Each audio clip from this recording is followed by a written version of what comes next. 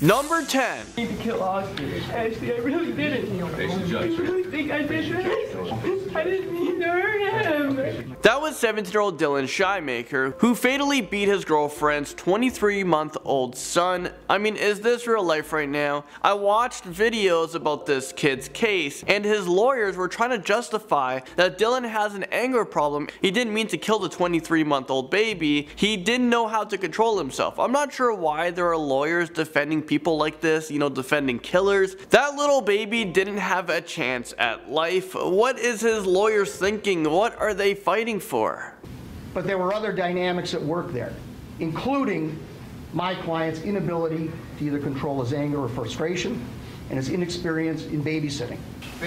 So this took place in Buffalo in the States, and jurors convicted Dylan of second-degree murder. The judge sentenced him to 15 years to life in prison, which is the maximum punishment in Buffalo. Moving into number 9, we have this girl who freaked out after she was given a life sentence. She was hyperventilating, like slow down, slow down.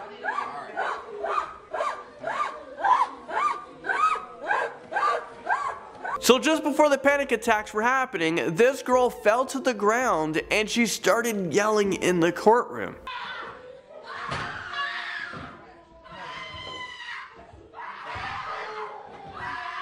The woman's family was also freaking out.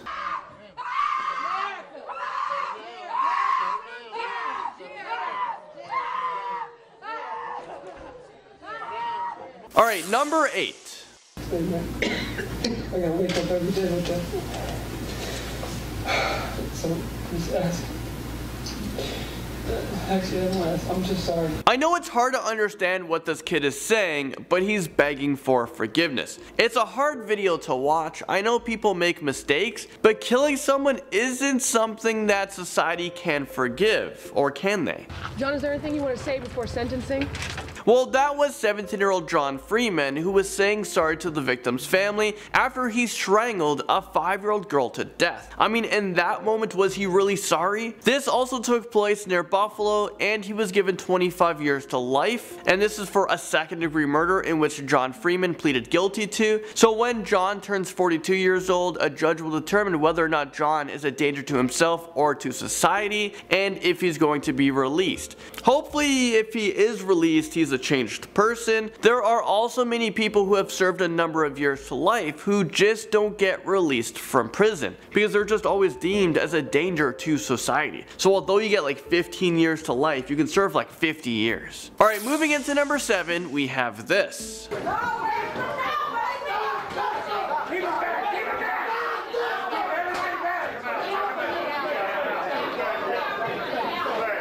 You couldn't see the guy I'm talking about during this part of the video, but who you're about to see is 19-year-old Dexter Johnson, who is 19 years old at the time, so he raged out in court when he was given the death sentence. I guess he has nothing else to lose. This is what this guy looks like. Punishment of death. Ladies and gentlemen of the jury, this is going to complete your jury service. I'm going to meet you in the jury room. All rise. The jurors convicted Dexter Johnson of capital murder. Dexter was involved in a carjacking, robbery, rape, and murder of 23-year-old Maria Paris. Dexter is now 28 years old and he's still on death row. And right now he does not have an execution date. Although someone is given the death penalty, it takes a very long time to go through the whole process. Do you guys believe in the death penalty? Sound off in the comment section. At number 6, we now have teenager Samantha Grigg, who was charged for murdering a Michigan State University student, Dustin Frolka. Grigg pleaded guilty to unarmed robbery and manslaughter in Frolka's death.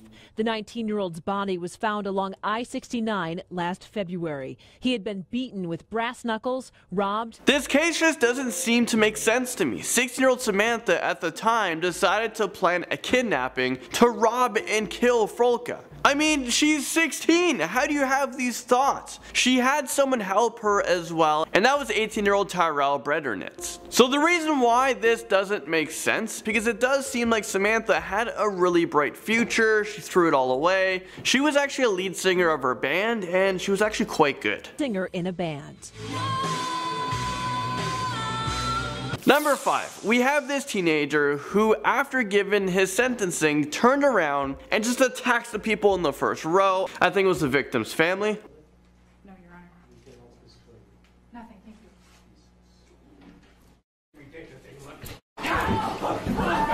Yeah, luckily the police was right there to get on top of the situation, to handle the situation before anyone got hurt. Alright, number 4. They understand the seriousness of the crime. Barbeau will almost certainly start his prison sentence at the Department of Corrections, Lincoln Hills School for Boys, north of Wausau. That was 15-year-old Antonio Barbeau at the time of his trial. This one is pretty messed up, but he was given a life sentence for killing his great-grandmother back in 2012. He was just 13 years old. Antonio and his friend killed his great-grandmother with a hatchet and a hammer. The great-grandmother was 78 years old, and this is just so sickening. Antonio won't be eligible for release until he's 50 years old. The article I was reading about this stated that Antonio's lawyers said the punishment was cruel and unusual. I mean, are they freaking kidding me? There's no way that the lawyer actually said this in court. How does that lawyer even sleep at night trying to get this killer out to the public sooner? The reason why Antonio killed his great-grandmother was for money. It's so sickening. I think the punishment wasn't cruel enough, but that's just my opinion. Moving into number 3, we have an 18-year-old who was sentenced to 20 years in state prison for using a dating app to set up a robbery that resulted in a shootout. In the footage I'm about to play for you guys, I really feel bad for this mother who is just so hurt. Once she finds out her daughter was charged and sentenced to 20 years in prison, she totally loses it. She freaks out, and then the teenager starts to freak out as well. This one is really sad. Watch. 20 years in state prison.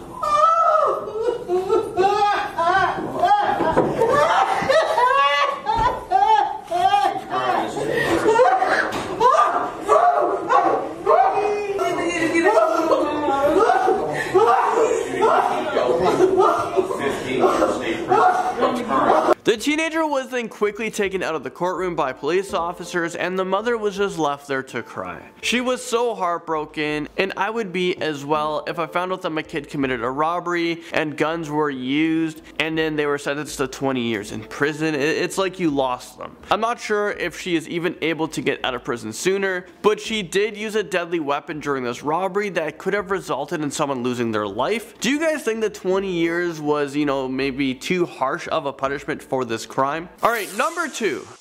Saying pull the trigger that killed your son, now masturbates to memory. All of you.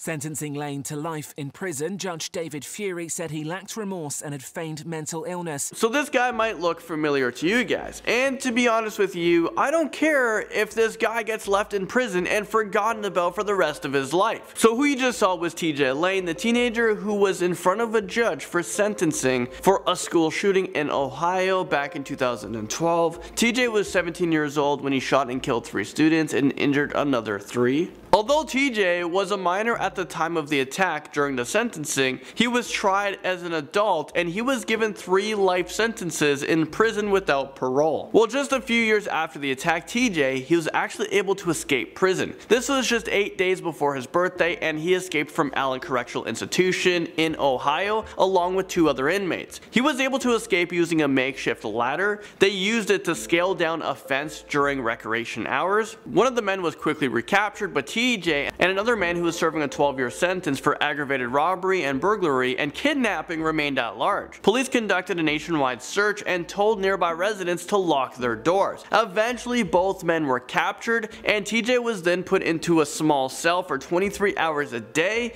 and he stayed there until he awaited for his transfer to a maximum security prison. A prison where hopefully you can't make a makeshift ladder and escape again. And finally, at number 1, we have this scary freakout from a California teenager who was begging to not go to prison.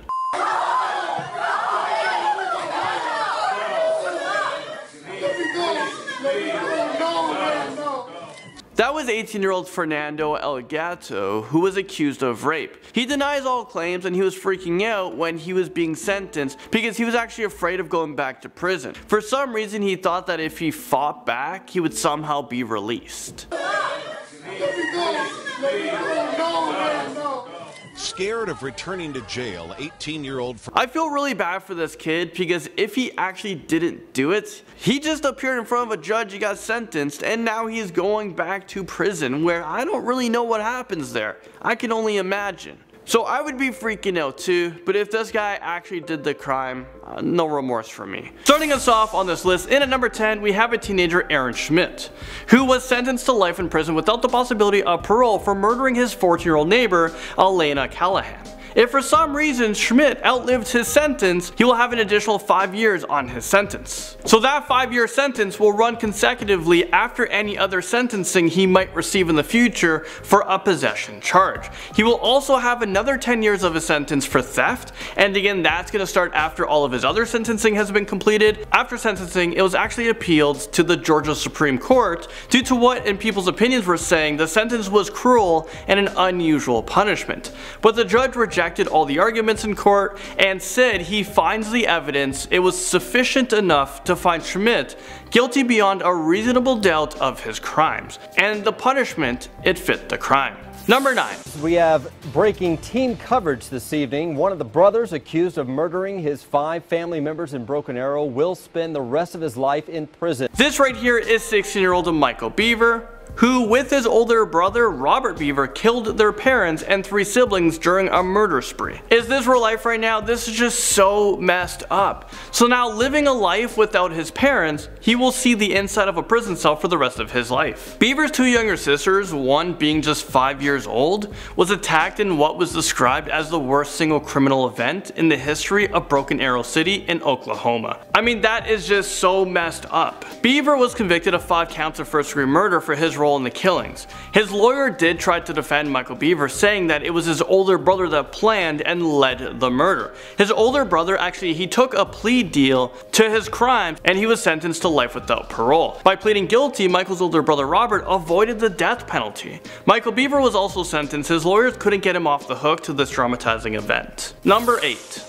Now at the heart of all of today's proceedings was the issue of parole. Judge Edward Lukemeyer, who's presiding over the case, said at the outset that the issue is determining whether White fits in what he called the narrow subset of juveniles who deserve a life sentence without parole. Well, for teenager Dakota White, he fit the narrow subset of juveniles who deserves a life sentence without parole, according to a judge. It seemed like Dakota didn't feel remorse for what he has done during a few recording phone calls of him bragging about his murder that he committed. There didn't seem like a chance of rehabilitating this teenager, so that's when he was given the harsh sentence. During the trial, it only took jurors about 15 minutes to come up with the deliberation of guilty. He was found guilty of stabbing and strangling Sam Poss to death. He was just 17 years old at the time of the murder. Number 7. We have 17 years old at the time of his crime, Joseph Spencer. He pleaded guilty to 3 first-degree murder charges in the deaths of his parents, and this is during Labor Day weekend. Joseph went on a killing spree. He was given 2 life sentences after he was tried as an adult. He will have to serve 2 life sentences concurrently, so one after another. And then when that's done, he has to serve his 3rd sentence. Spencer's dad was a UPS pilot, his mom was a science teacher, and I'm pretty sure this kid deserves to never see the light of day. Moving into number 6, we have 14-year-old Colton Glenn Orr. And he was 14 at the time of his crime. He pleaded guilty for shooting and killing his father's fiancée, Laura Hendricks, and this took place in their home. He was sentenced to life in prison. Right after the murder took place, the teenager just walked into a police station and he confessed to everything he has done. The Oklahoma Court of Criminal Appeals ruled that Orr should be tried as an adult, so he was given life in prison. Right now there are appeals to try to have this teen tried as a juvenile, but that's most likely going to be denied. Orr's lawyers are trying to argue that sexual abuse that was done to him was the reason that drove him to commit these awful crimes,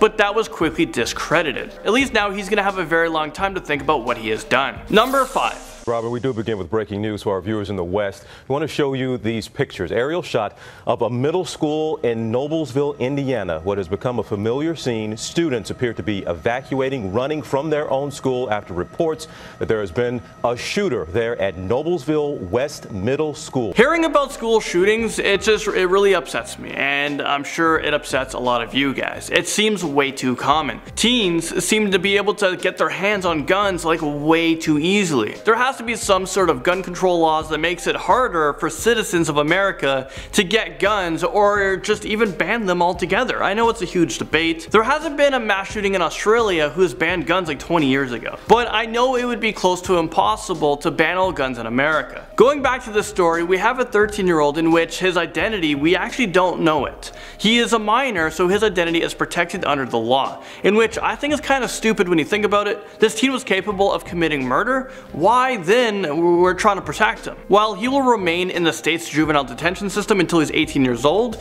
and then he's going to be transferred to an adult prison where he's going to serve out the rest of his sentence. Because he showed no remorse for what he has done, it's likely the teen will never leave prison. Moving into number 4, we have Taylor Lane Gwaltney, who was just 19 years old when he committed the murder, and then he bragged about it. The murder took place in Colorado Springs, where the teen attacked a homeless man with a baseball bat. The homeless man was 55-year-old Doyle, who was beaten to death. Doyle was discovered earlier that morning, partially wrapped in a sleeping bag. He had been hit on the head at least 4 to 7 times. During the trial, a 7-man, 5-woman jury took just 2 hours to convict him. The hearing trial did take 3 weeks, so the jury had to listen in onto some pretty horrifying details about the crime. Well, the teen was convicted of the murder and he was sentenced to life in prison, and he showed absolutely no remorse for what he has done. He bragged to 16 people about the murder. Well, at least he is now living in the right place for the rest of his life. Next up, number 3, we have 17-year-old Gavin Ramsey, who was just found guilty of 4 counts of aggravated murder, 2 counts of murder, 1 count of aggravated burglary, 1 count of kidnapping, and 1 count of gross abuse of a corpse. Is this real life right now? What does that even mean, gross abuse of a corpse? Let's not think about it. Well, Ramsey killed 98-year-old Margaret Douglas, which is just so sickening. I mean, poor woman who lived so long only to be murdered. This kid is just sick. A sentence tonight for the Medina County teenager who broke into the home of a 98-year-old woman, videotaped her sleeping before killing her and abusing her body. Ramsey was given life in prison. He left in chains, where he'll remain for life without parole, for the teenager who robbed a 98-year-old from reaching her dream of 100. Moving into number 2.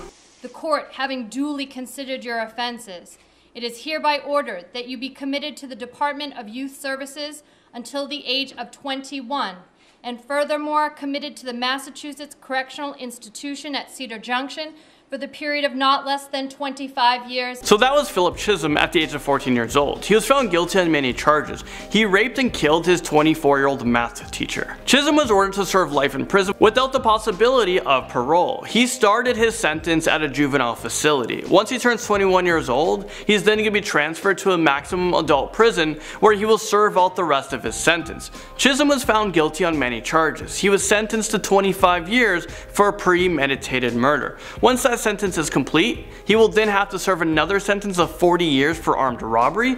Once that sentence is complete, so that's about 65 years at this point, he's going to have another 40-year sentence for armed robbery. After he's done that, he's going to have another 40-year sentence. And it's not done yet. After that sentence, if this teen is still alive at the age of 79 years old, he's going to have to serve his last sentence of rape. So that is another 40 years. This teen will have to become the world's oldest person to be able to be released from prison at the age of 119 years old. Finally, number 1, we have 10-year-old Antonio Barbo, who was charged with killing his great-grandmother in her Wisconsin home. He also had a friend help with the murder. Barbo and his friend decided to try to steal money from 78-year-old Barbara Olson, but things took a turn, and a robbery, it turned into a murder scene. They took turns beating her with a hatchet and hammer. Sentencing was held today for a teenager convicted in a crime that rattled Sheboygan County and fiercely divided a family. Antonio Barbo learned he'll be a middle-aged man before he gets a chance at parole for killing his great-grandmother. There doesn't seem to be much remorse, so I'm not sure if this kid will ever get out of prison. After Barbo and his friend committed the murder, they actually decided to go out and enjoy some pizza. These are not behaviors of remorse. Barbo's attorney was shocked when Barbo was given a life sentence. He believes that kids, especially at the age of just 10 years old, shouldn't be given a life sentence. But you know what? If you're capable of doing the crime, then I think you should be old enough, and capable enough to do the time. Our statutes, the way they're standing right now, 10-year-old facing life in prison, I don't understand that. They aren't adults, they're children. Starting us off with number 10 are Catherine and Curtis Fairchild Jones. In Melbourne, 1999, at 13 and 12 years old, Catherine and Curtis became the youngest people ever charged as adults for first-degree murder. The two shot their father's girlfriend Sonia and had plans to murder their father as well and another male relative for sexually molesting them. As soon as they had shot her, they realized what a huge mistake they'd made and they ran to their neighbor's house and said it was an accident. Even after evidence of abuse was found, no one did anything. No one believed the two were being abused and they were sent to jail. During their trial, they never brought up the abuse. Nothing about what they had endured was even mentioned. I mean, the man who was abusing them was convicted of sexually assaulting his girlfriend's daughter years prior. Why was this not brought up by their defense during their trial? I have no idea. Then the justice system failed them and they pleaded guilty to second-degree murder and were sentenced to 18 years and probation for life. They were both released in 2015 at 29 and 30 years old. That's basically your whole prime part of life all spent in jail. Coming in at number 9 is Arthif Rafe and Sebastian Burns. Funnily enough, I knew about this case beforehand because it's a very good Netflix docuseries about different crimes and it's called The Confession Tapes, and this was that first case it actually explored. Highly recommend. But anyway, in Bellevue back in 1994, Arthif and his best friend Sebastian came back to Arthif's family's house for the holidays. All was well until the boys came back from a long night out to discover Arthif's parents and sister brutally murdered and his house a complete mess. After their murder, Arthif inherited basically everything his parents had, buying a new car, living a new lifestyle, and seemingly not mourning the loss of his family at all. Police in both the US and Canada suspected the two boys of killing his family in order to get their money. They slandered them in the news like there was no tomorrow, branded them as murderers, and then using the Mr. Big technique to extract a confession from them. This technique is actually illegal in the US but legal in Canada where it was done. It involves undercover cops gaining the suspect's trust by involving them in illegal activities and then getting them to confess. Even with multiple alibis and no physical evidence, the undercover cop kept probing Burns to confess and he would make it all go away. I'm assuming in the hopes of making his life go back to normal, Burns did confess, and later on so did Arthif, even though their stories were completely different. Both were found guilty in 2004 of a triple murder and were both sentenced to 3 life sentences each, even though they've been in prison for the past 20 years. At first I thought, how could anyone murder their parents, but after doing this video and seeing how many people actually did, I was like, wow, this is a thing. This actually happens. At number 8 is Joshua Smith. Now in February of 2012, 14-year-old Joshua broke into his stepfather Chico's room and stole his shotgun. Right after that, he started shooting things around the house, and Chico and his daughter were able to escape his rampage by breaking a window and climbing through. Joshua's mother, Tamiko Robinson, was sleeping on the sofa when he shot her around 12 to 14 times at close range.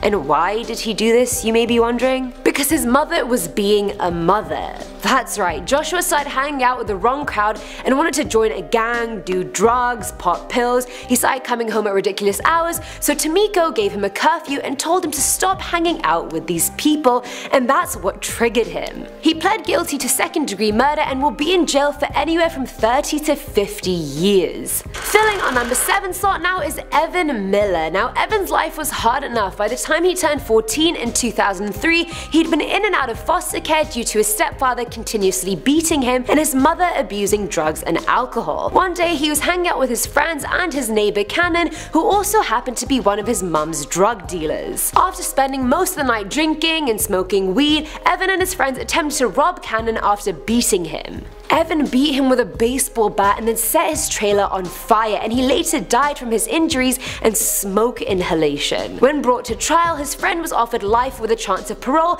if he testified against Evan, which obviously he did. In 2006, Evan was sentenced to life without parole, and now at 28 years old, he may have a chance at a retrial, but for now he's still very much in prison. Now at number 6 is Jacob P. Ind. Back in 1992, when Jacob was 15, 15 years old, he killed his mum and his stepdad. After enduring years of sexual, physical, and emotional abuse, Jacob hired another older teen to help him murder his parents. Then, in the morning of December 17th, they went to their bedroom where they were fast asleep and attacked them for 5 whole minutes using various gruesome methods, stabbing them, spraying their faces with bear mace, and shooting them as well. He never testified during his first trial since his defense told him he would pack up and leave if he tried, so he was sentenced to life without parole. After spending 25 years in prison, he was finally granted a retrial and the right to testify back in August of 2018. And his retrial hasn't happened yet, so we don't know the conviction as of yet. Coming at number 5 is Diana Ortiz. Diana was 18 years old when she moved to New York in 1983 to flee an abusive relationship, and that's where she eventually met her new boyfriend who was double her age. The man introduced her to drugs like heroin, LSD, and cocaine and convinced that the only way to sustain both their habits was to stage a robbery. Note, not a murder, just a robbery. The plan was sorted. She would pose as a prostitute in a parking lot, wait for someone to approach her, and then her boyfriend and some friends would rob him. However, on the actual day, the victim that pulled up to her started fighting with the men and a brawl ensued and he was eventually shot. While they all ran off in separate directions, what they had no clue about was that the customer was actually an off-duty police officer and he actually died a few days later. Diana turned herself in and was convicted of felony murder and was sentenced to 17 years to life. And after 22.5 years in prison, she finally went on parole. Imagine 22.5 years in prison. I'm only 21 right now and I feel like I lived a long life. That's my life and then some, all in prison. I can't even imagine that. At number 4 is Quantel Lotz. Now Lotz, like a lot of other kids on this list, had a troubled upbringing. His dad, mum, stepmom, uncles, aunts, basically everyone around him was addicted to cocaine, even getting high on it while he was still in the room at a very young age. He'd seen his uncle get shot multiple times because of drugs and he himself was beaten on a regular basis. By 14, he used to have bouts of getting very angry, then crying uncontrollably, and then amnesia about what happened. In 1999, he was play fighting with his stepbrother Michael. It started off innocently, as it always does. Michael sent a blow dart his way, Lotz fired back with a toy bow and arrow, but then it turned very ugly and escalated into a proper fight. It ended with Lotz stabbing Michael a few times and then ultimately killing him. He literally doesn't remember the incident whatsoever, he just remembers being told the next day that his brother was dead and he was the reason. He was tried as an adult, not a juvenile, and was sentenced to life without the possibility of parole. Even though at 14 the state of Missouri thinks you're too young to legally get married, leave school, donate blood, get a tattoo without parental approval, yet you're old enough to be tried as an adult and then put away in jail forever. Filling in on number 3 slot is John Catus. Back in 2009, John was 16 at the time when he put up an ad on Craigslist offering sexual services in exchange for money, and the very popular ABC reporter George Webber replied to his ad. When they finally met up for this kinky hookup, if we can call it that, John claimed that George pulled a knife on him and as self-defense he stabbed George 50 times. Mind you, George was bound and being choked when this happens, so I don't know how he could have even pulled a knife out to begin with. And if it was really self-defense, why 50 times? Surely someone's dead after maybe a few, or at least injured enough for you to escape the situation. During his hearings and his confession tapes, you can see him literally wink and smile throughout. At 18 years old, John was found guilty and was sentenced to 25 years to life, and at 28 years old, he's still in prison today. Now at number 2 is Ashley Jones. Ashley was a problem child raised by problematic parents. Her stepdad used to sexually molest her and her mum was a drug addict, so it appeared to be a blessing when her grandparents agreed to take in her and her sister. I don't know if they agreed to take her in or her parents kicked her out since she stabbed both her dad and her pregnant mum a year beforehand. Luckily neither died. A year later, at 14 years old, she was disobeying her grandparents more and more and she was dating a boy they didn't approve of. The couple hatched a plan and she helped her boyfriend commit a series of murders. First they killed her granddad, shooting him twice in the face and then stabbing him to death. Then her aunt, who they shot in her sleep, and then set them both on fire. They also attacked her grandmom, who also got burned on the face, stabbed in the chest and jaw, and shot in the shoulder. Luckily she survived, and she also tried to kill her own 10-year-old sister by stabbing her 14 times, but she also survived, thank God. Now at 24 years old, she's still in prison serving out her life sentence. And finally, at number 1 is Erin Caffey. Way back in March of 2008, Erin started dating a boy called Charlie Wilkinson. Story seems pretty kosher so far. After meeting Charlie, her parents felt like there was something off about him but didn't worry too much, but then Erin started to change. Her interests changed, her demeanor changed, and her parents thought Charlie was a bad influence and wanted them to break up. So what do any desperate teenagers do in that situation? Hatch a plan. Charlie and his friend Wade went into Erin's house while she waited in the car with Wade's girlfriend and shot Erin's mother Penny whilst also nearly decapitating her with a katana. They then shot her youngest brother Matthew in the head while James and his friend both took turns stabbing her other brother Tyler. As if that wasn't bad enough, they then set the house on fire and it was completely ruined. Erin's father was also really badly injured. They shot him nearly 11 times whilst they killed Penny, but luckily he survived and was able to escape the house before it completely went up in flames. I mean, I don't know how lucky that is considering he survived his wife and kids and his remaining child is in jail, but it's still a good sign. Initially no one suspected Erin, but during Charlie and Wade's questionings they both said that the murders were Erin's idea. At 17 years old, Erin pleaded guilty to murder, as did Charlie, and they were both given 2 consecutive life sentences plus 25 years.